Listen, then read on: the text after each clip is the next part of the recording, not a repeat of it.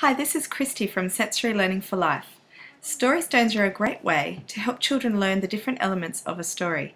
In this activity, story stones in combination with a sensory tub convert story time into a sensory-rich, play-based experience for the children.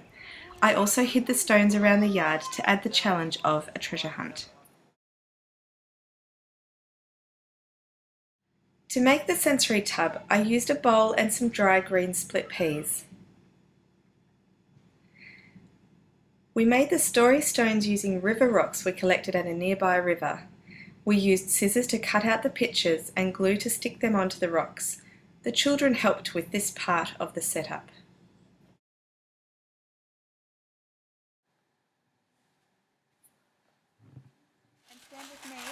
The tactile sensation of raking their fingers through the dry peas was very soothing for the children. I used a number of sensory elements to make this a rich sensory play experience, thereby increasing the likelihood of information retention.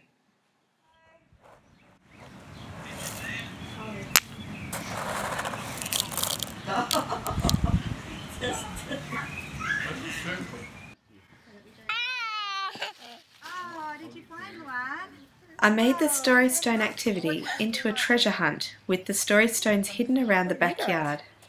There are many benefits for doing this.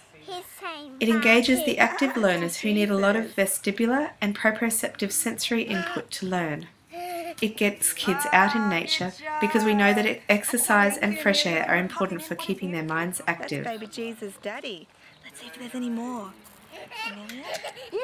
This activity had the children using their cognitive skills, problem solving and reasoning skills. They also identified the characters of the story as they found them. The children retold the story as they found each of the stones around the yard. This helped them consolidate their learning and promoted language skills.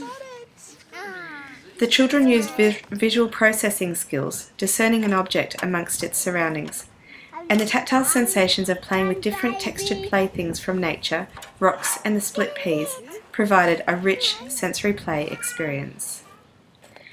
The combination of story stones, a treasure hunt and a sensory tub made for a great sensory-rich play-based learning activity. I used this activity for a Christmas story, but you could adapt it for any other story too.